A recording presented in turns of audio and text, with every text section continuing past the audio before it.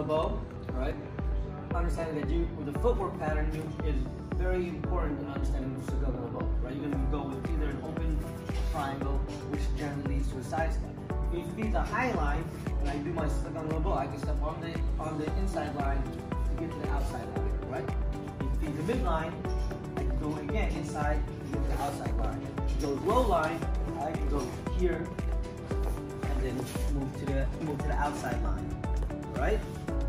Now, you can also go high line. I can jam inward to go into zero pressure, making it a weaker strike and having less force. Then I can go to the outside line, right? You can go midline, I can jam again, pin her down into the outside line, right? If you go low line, I can jam inward while still weak,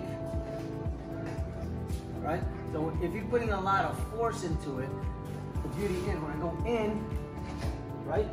This can generally stop it just enough for me to go to that position. Because as soon as I tap it, boom, it's already gonna fly that way. Generally speaking, if it's a fast thrust. Now, Echekete, generally you're gonna move to the outside line. High line, you're gonna move to the outside line. Low line, you move to the outside line. You're going Gunting, right? Right? Moving to the outside line. Midline. Low line.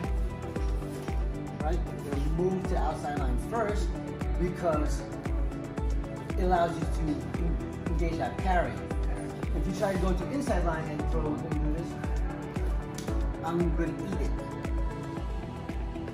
Even if I parry and I step inside, I will eat the shot. So I don't want to step to the inside line on that. That's why the first one first in the Sagang Labo series is the Hubod and hack, double hack first.